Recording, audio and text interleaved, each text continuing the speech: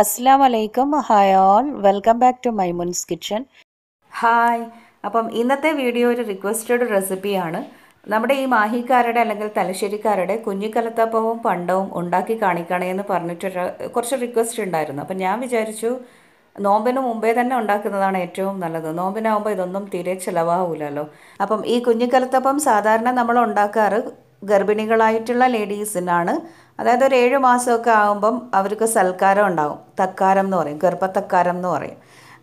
നമ്മൾ പൊതുവെ മാഹി, തലശ്ശേരി, കണ്ണൂരുകാരൊക്കെ ഭാര്യ വീട്ടിൽ തന്നെയാണല്ലോ. അപ്പോൾ അവർ 7-ാം മാസത്തിൽ പുതിയാപ്പിളൻ്റെ വീട്ടിലേക്ക് കൊണ്ടുപോകും. എന്നിട്ട് കുറച്ച് ദിവസം കഴിഞ്ഞാൽ തിരിച്ചിങ്ങ് കൊണ്ടുവരും. അങ്ങനെയൊക്കെയുള്ളൊരു ചടങ്ങുണ്ട്. ആ ചടങ്ങിനാണ് നമ്മളിത് പൊതുവെ ഉണ്ടാക്കാറ്. അപ്പം ഇതിപ്പം ഞാൻ വീഡിയോന് വേണ്ടിയിട്ട് മാത്രം ഉണ്ടാക്കിയതാണ്. നമുക്ക് ഉണ്ടാക്കേണ്ട സമയത്ത് പോലും എനിക്കിത് പോസ്റ്റ് ചെയ്യാൻ പറ്റിയിട്ടില്ല. കാരണം ആ സമയത്ത് പണ്ടം ഉണ്ടാക്കുന്നതിൻ്റെ വീഡിയോ എടുക്കാൻ പറ്റിയില്ല. അപ്പോൾ പിന്നെ അതില്ലാതെ എങ്ങനെയാണ് ഒരു കുഞ്ഞിക്കലത്തപ്പം കാണിക്കാമെന്ന് വിചാരിച്ചിട്ട് ലേറ്റായിട്ട് ഇപ്പോഴാണ് അതിനൊരു സമയം വന്നത്. ഈ അപ്പം നല്ല മധുരമുള്ള അപ്പമാണ്. പഞ്ചസാരയൊക്കെ ചേർത്തിട്ടാണ് നമ്മളിത് ഉണ്ടാക്കാറ്. അപ്പം ഇത് ഒറ്റക്കായിട്ട് കഴിക്കുകയില്ല. ഇത് കഴിക്കണമെങ്കിൽ ഇതിൻ്റെ കൂടെ ഒരു മധുരത്തിൻ്റെ ഒരു മസാലയും ഉണ്ടാവും. നമ്മൾ അതിനെ പണ്ടം എന്നാണ് പറയാം കേട്ടോ. അപ്പം പിന്നെ എന്തായാലും നമുക്കത് ഉണ്ടാക്കി കളയാം. വീഡിയോയിലേക്ക് പോവാം. അപ്പം നമുക്ക് ആദ്യം വേണ്ടത് പച്ചരിയാണ്. പച്ചരി ഒന്ന് കുതിർത്ത് വെക്കണം. ഇതിപ്പോൾ ഏകദേശം ഒരു 6 മണിക്കൂറോളം ഞാൻ കുതിർത്ത് വെച്ചിട്ടുള്ള പച്ചരിയാണ്. നന്നായി കഴുകിയെടുത്തതാണ്. ഇത് മുഴുവനായും എനിക്കിപ്പം ഈ ഒരു അപ്പത്തിന് വേണ്ട. ഞാനിപ്പം നാളെ രാവിലേക്കും കൂടിയിട്ട് വെള്ളാപ്പത്തിന് വേണ്ടിയിട്ട് ഒരുമിച്ച് തന്നെ കുതിർത്ത് വെച്ചതാണ്. ഈ പച്ചരി ഞാൻ രാവിലെ ഒരു 10 മണിക്ക് അങ്ങനെയാണ് വെള്ളത്തിലിട്ട് വെച്ചത്. ഇപ്പോൾ ഏകദേശം ഒരു 3 മണിയൊക്കെ ആയിട്ടുണ്ട്. നന്നായി കഴുകിയെടുത്തിട്ട് നമുക്കിത് ആദ്യം ഒന്ന് അരച്ചെടുക്കാം. അപ്പം ഇതിലേക്ക് നമുക്കിപ്പോൾ എടുക്കുന്ന പച്ചരിയുടെയും ബാക്കിയുള്ള കാര്യങ്ങളൊക്കെ ചേർക്കുന്നതിൻ്റെയൊക്കെ അളവ് ഞാൻ തവി കണക്കിന് പറഞ്ഞു തരാം. അതാണ് നല്ലത്. തവി എന്ന് പറയുന്ന വലിയൊരു കയ്യിൽ അതെല്ലാവരും വീട്ടിലും ഉണ്ടാവുമല്ലോ. അപ്പം ഞാനിപ്പോൾ ഒരു 3 വലിയ തവി പച്ചരി മിക്സിയിലേക്ക് ഇടുന്നുണ്ട്. ഇതിലേക്ക് നമുക്ക് എന്ത് ചെയ്യാം, ഒരു വലിയ തവി ചോറ് ചേർത്ത് കൊടുക്കാം.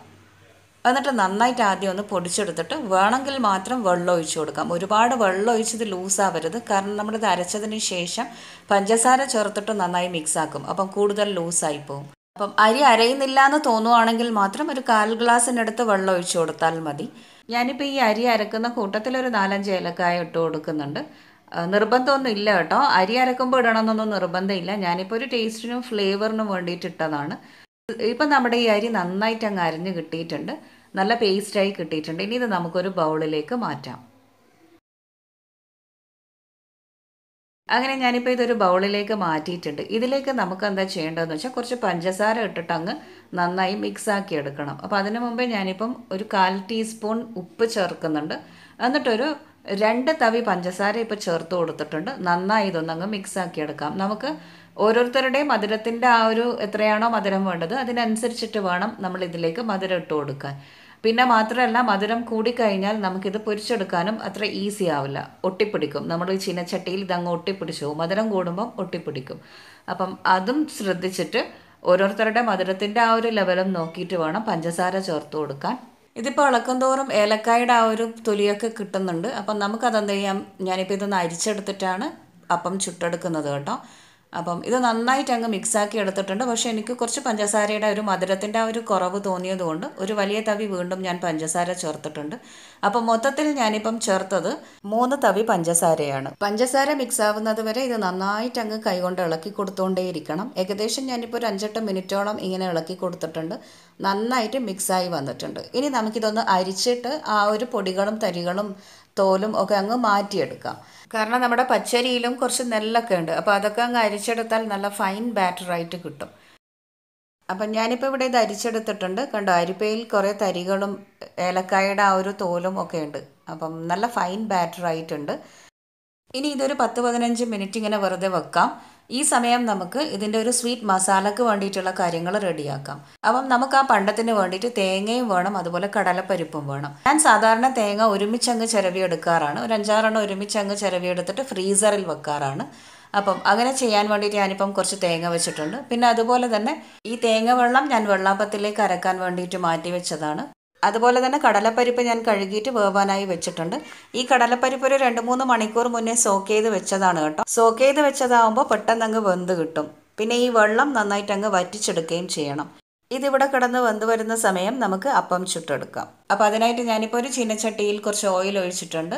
നന്നായി മുങ്ങുന്ന കണക്കിനുള്ള ഓയിൽ ഒഴിച്ച് കൊടുക്കാം. എന്നിട്ട് നന്നായി ചൂടാകാനായി വെക്കാം. ഞാനിപ്പോൾ ഒരു കറിവേപ്പിലയൊക്കെ ഇട്ട് നോക്കിയിട്ടുണ്ട് നന്നായി ചൂടായോ എന്ന്. അപ്പം ഇപ്പോൾ ഓയിൽ നന്നായി ചൂടായി കിട്ടിയിട്ടുണ്ട്. ഇനി ഇതിലേക്ക് നമുക്ക് എന്ത് ചെയ്യാം, ഒരു വലിയ തവി ഈ അരിമാവ് കുറച്ചങ്ങ് ഒഴിച്ചു കൊടുക്കാം. എണ്ണയിലേക്ക് സാവധാനത്തിൽ അങ്ങ് ഒഴിച്ചു കൊടുക്കണം. അതുപോലെ തന്നെ തീ ഫുള്ളായിട്ട് വെക്കുകയും ചെയ്യണം. അതിനുശേഷം കുറച്ചൊന്ന് മീഡിയം ഹൈ ആക്കി വെച്ചാൽ മതി. അപ്പോൾ ഈ അരിമാവ് എണ്ണയിൽ ഒഴിക്കുമ്പോൾ തന്നെ ഇങ്ങനെ ബബിൾസ് വരാൻ തുടങ്ങും. ചെറുതായിട്ടൊന്ന് മുകളിൽ പൂരി പോലെ പൊങ്ങി വരും.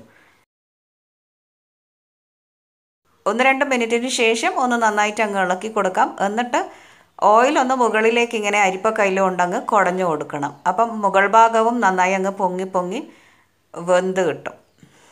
ഇത് തിരിച്ചിടുകയൊന്നുമില്ല. മുകൾ ഭാഗം വേവാനായിട്ടാണ് ഇങ്ങനെ ഓയിൽ മുകളിൽ ഇങ്ങനെ ഒഴിച്ചു കൊടുക്കുന്നത്. അപ്പം ആ ചൂടിൽ തന്നെ മുകൾ ഭാഗവും നന്നായിട്ട് അങ്ങ് വെന്ത് കിട്ടും. അപ്പം തിരിച്ചിടാത്തത് കൊണ്ട് തന്നെ ഫ്ലെയിം അങ്ങ് കുറച്ചിട്ട് വെക്കണം. ഒരുപാട് തീ കൂട്ടി വെച്ചാൽ ഉൾഭാഗം വേവാതെ പുറം ഭാഗം മാത്രം അങ്ങ് കളറായി കരിഞ്ഞു പോകും. അപ്പം ഞാൻ പറഞ്ഞല്ലോ ഇത് ഗർഭിണികൾക്ക് വേണ്ടിയിട്ട് ഉണ്ടാക്കുന്നതാണെന്ന്. ഒരു 7 മാസമൊക്കെ ആകുമ്പോഴേ ഉണ്ടാക്കുകയുള്ളൂ. അതിന് മുമ്പൊന്നും ഇത് ഉണ്ടാക്കാറില്ല.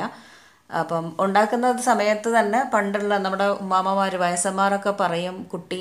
അപ്പം അവർ ഇതിൻ്റെ ഉണ്ടാക്കുന്നതിൻ്റെ ആ ഒരു രീതി കണ്ടിട്ട് അല്ലെങ്കിൽ ഈ അപ്പം എങ്ങനെയാണ് ഉണ്ടായി വരുന്നത് എന്ന് കണ്ടിട്ട് അവർ ആ സമയത്ത് കുട്ടി ആണാണോ പെണ്ണാണോ എന്നൊക്കെ പറയാറുണ്ട്. പണ്ടുള്ളവരൊക്കെ പറയാറുണ്ട്. ഇപ്പോഴും ഉമ്മയൊക്കെ പറയാറുണ്ട്. എൻ്റെ ആങ്ങളുടെ ഭാര്യയ്ക്ക് ഇങ്ങനെ പ്രഗ്നൻ്റ് ആയ സമയത്തൊക്കെ പറഞ്ഞിട്ടുണ്ട് ആണാണോ പെണ്ണാണോ എന്നുള്ളത്. അതെങ്ങനെയാണെന്ന് ചോദിച്ചാൽ ഇങ്ങനെ പൂരി പോലെ ഇങ്ങനെ നന്നായിട്ട് അങ്ങ് പൊങ്ങി വരുന്ന നേരം ആൺകുട്ടിയാണെന്നാണ് പറയുക. അതല്ല നടുഭാഗത്തുനിന്ന് ഉള്ളിലത്തെ മാവ് അങ്ങ് ചൂട് കൊണ്ട് ഒലിച്ചങ്ങ് പുറത്തിറങ്ങി വരുന്നേരം പെണ്ണെന്നും പറയും. അതെന്തുകൊണ്ടാണെന്നൊന്നും എനിക്കറിയില്ല. അപ്പം അങ്ങനെ പണ്ട് പറയുന്നത് കേൾക്കാം. അപ്പം ഇതിനിടയിൽ ഞാനിപ്പോൾ ഒന്നങ്ങ് പൊരിച്ചെടുത്തിട്ടുണ്ട്. അടുത്തത് ഒഴിച്ചു കൊടുത്തതാണ്. അപ്പം നന്നായിട്ട് മേൽഭാഗമൊക്കെ മൊരിഞ്ഞ് വന്നു എന്ന് കണ്ടു കഴിഞ്ഞാൽ നമുക്ക് എന്ത് ചെയ്യാം, എണ്ണയിൽ നിന്നും കോരി മാറ്റാം. ഇതുപോലെ തന്നെ ബാക്കിയുള്ളതും ചുട്ടെടുക്കാം. അപ്പം ഞാനിപ്പം ബാക്കിയുള്ളത് ചുട്ടെടുത്തിട്ടുണ്ട്. ഇനി നമുക്കിതിൻ്റെ പണ്ടം, അതായത് ഇതിൻ്റെ ആ ഒരു സ്വീറ്റ് മസാല ഉണ്ടാക്കുന്നത് നോക്കാം. അതിനായിട്ട് ഞാനിപ്പം ഇവിടെ കുറച്ച് തേങ്ങ എടുത്തിട്ടുണ്ട്. തേങ്ങ ഞാനിപ്പോൾ എടുത്തത് ഒരു മുറിയും 1/4 പകുതിയുമാണ് എടുത്തത്. ഒരു 1/4 തേങ്ങയോളം എടുത്തിട്ടുണ്ട്. അപ്പം ഇത് ബാക്കിയുണ്ടെങ്കിൽ നമുക്ക് നാളെ വേണമെങ്കിൽ കുറച്ച് കോയട പോലെയൊക്കെ ഉണ്ടാക്കാൻ വേണ്ടിയിട്ടാണ് കുറച്ചധികം തേങ്ങ എടുത്തത് കേട്ടോ. ഇനി എന്താ ചെയ്യേണ്ടതെന്ന് വെച്ചാൽ ഇതിലേക്കൊരു 1/2 ടീസ്പൂണിനടുത്ത് ഉപ്പ് ചേർത്ത് കൊടുക്കാം. അപ്പം ഈ ഒരു മസാലയും ഈ ഒരു പണ്ടവും മധുരത്തിലാണ്. അപ്പം അതിനായിട്ട് നമുക്ക് എന്ത് ചെയ്യാം, കുറച്ച് പഞ്ചസാര ചേർത്ത് കൊടുക്കാം. ഞാനിപ്പം ഈ തവിയിൽ 2 തവി പഞ്ചസാര ചേർക്കുന്നുണ്ട്. മധുരം നോക്കിയിട്ട് ഓരോരുത്തരുടെ ടേസ്റ്റിനനുസരിച്ചിട്ട് കൂട്ടുകയും കുറയ്ക്കുകയും ഒക്കെ ചെയ്യാം കേട്ടോ. പഞ്ചസാര ഇട്ടിട്ട് നന്നായി അങ്ങ് മിക്സാക്കി എടുക്കാം.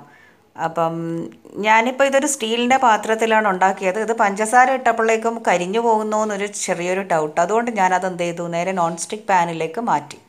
അപ്പം കളറായിട്ട് ഉണ്ടാവരുതല്ലോ, അതുകൊണ്ടാണ് ഞാനിത് മാറ്റിയത്. നോൺ സ്റ്റിക്ക് പാനാകുമ്പം നമുക്ക് അടിയിൽ പിടിക്കും എന്നുള്ള ആ ഒരു ടെൻഷൻ വേണ്ട.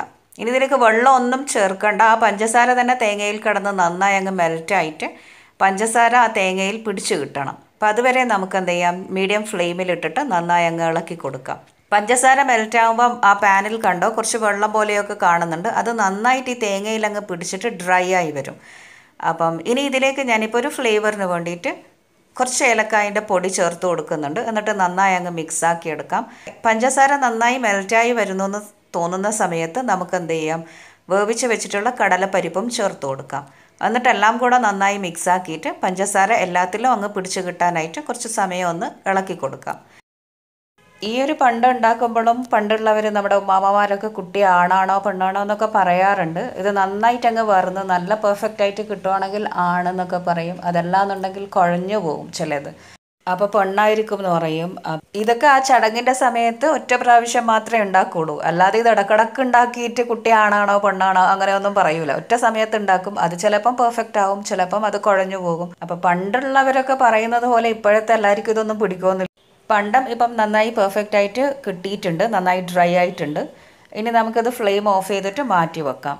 അപ്പം നമ്മുടെ കുഞ്ഞിക്കലത്തപ്പവും ഇവിടെ റെഡി ആയിട്ടുണ്ട്.